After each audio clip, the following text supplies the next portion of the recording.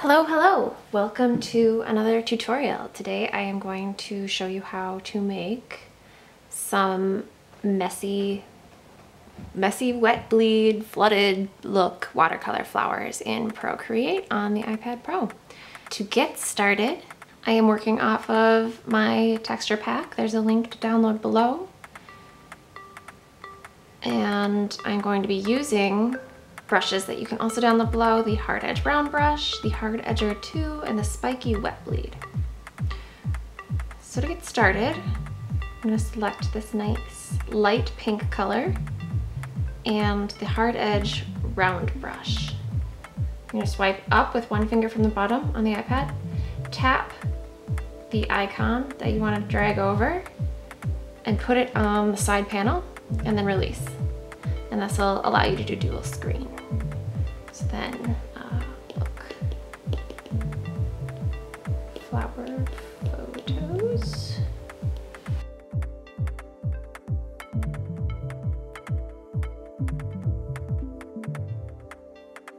Flowers.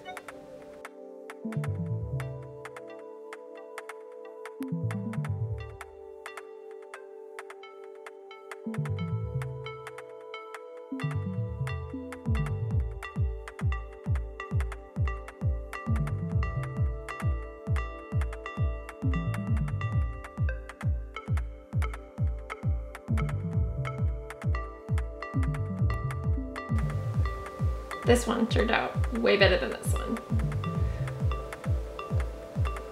I'm getting there.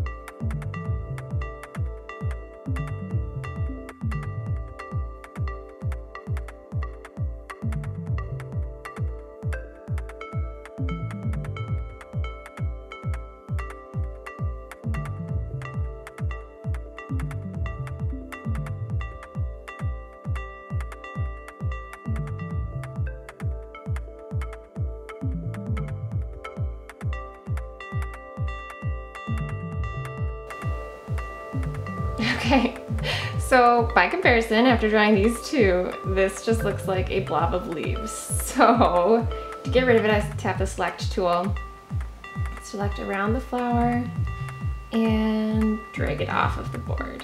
Same thing with this little smudge here. Oh, and then it's gone for forever.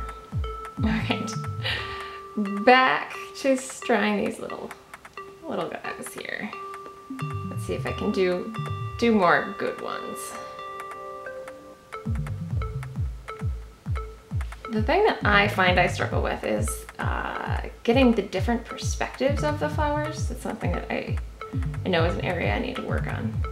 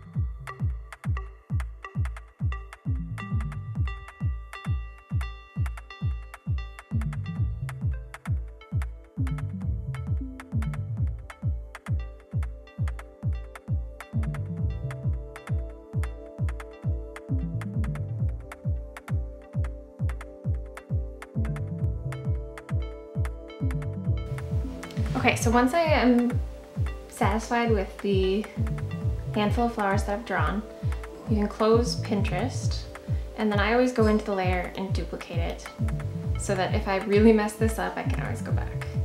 So I hide the duplicate copy, and then working on this layer, I'm going to go into the smudge tool and select the spiky wet bleed brush.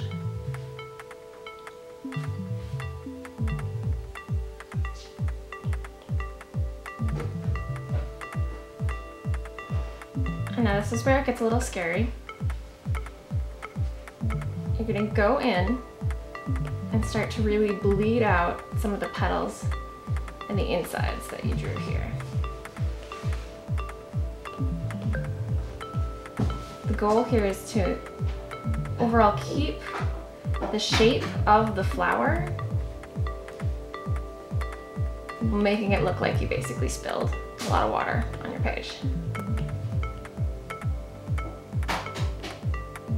You can also start to blend in some of the petals. If you're drawing a lotus flower like this, you can mix in to give it that pink tinged white petal look.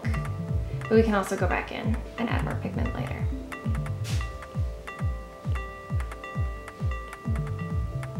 You wanna, if you used multiple colors, start to bleed those two together. It gives this more of a realistic, natural look.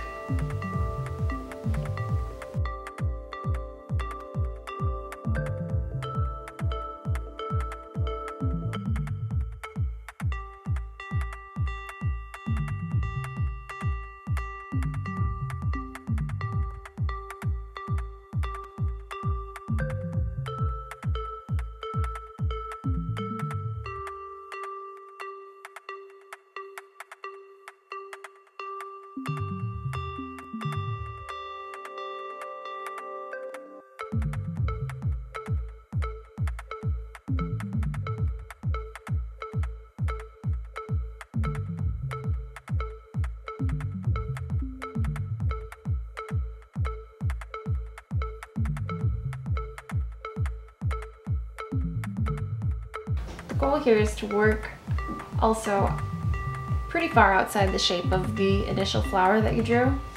You want the pigment to start to travel and mix with the other flowers.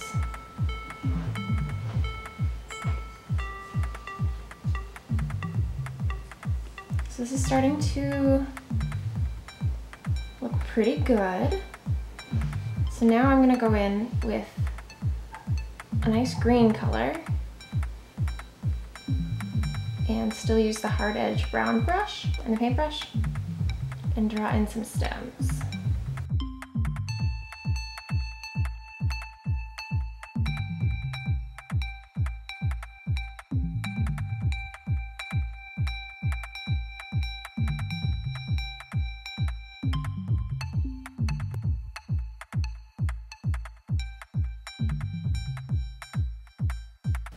This brush gets really big and it's very pressure sensitive. So it's great for making these big, almost lily pad type leaves.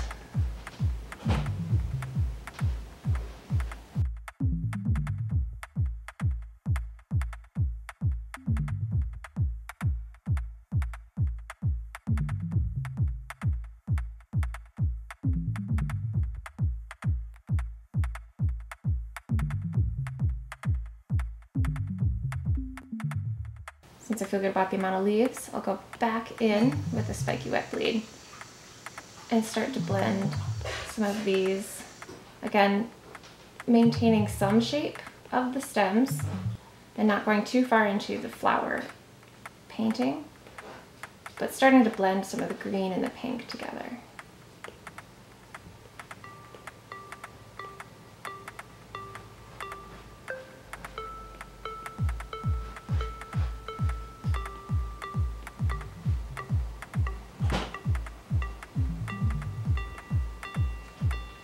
I kind of like to have my stems start to bleed into the actual flower area so you get some green here.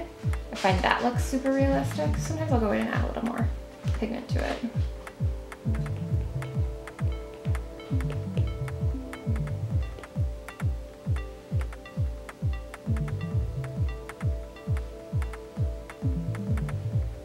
There's really no wrong way to do this.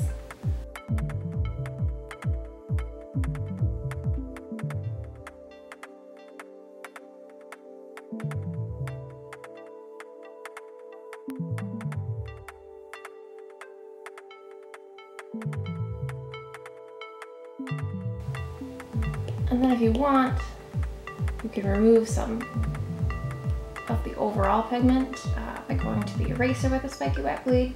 And I like to turn my opacity way down so I can gradually remove some of this color. I do this on the edges of where I've flooded the color out. As you can see, it's almost imperceptible.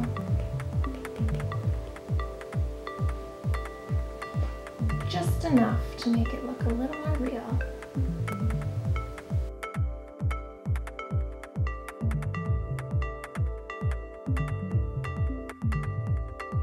So then as a final touch, if you want, you can go back in with the hard edger 2 and each color that you painted with, and you can start to redraw some hard edge watercolor lines.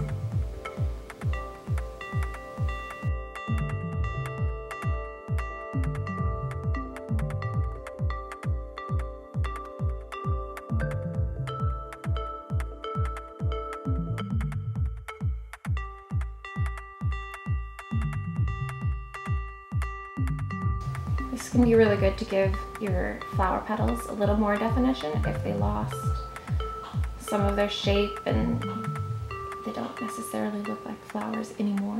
You can go back in and just redraw. And it can be loose and it doesn't have to be complete.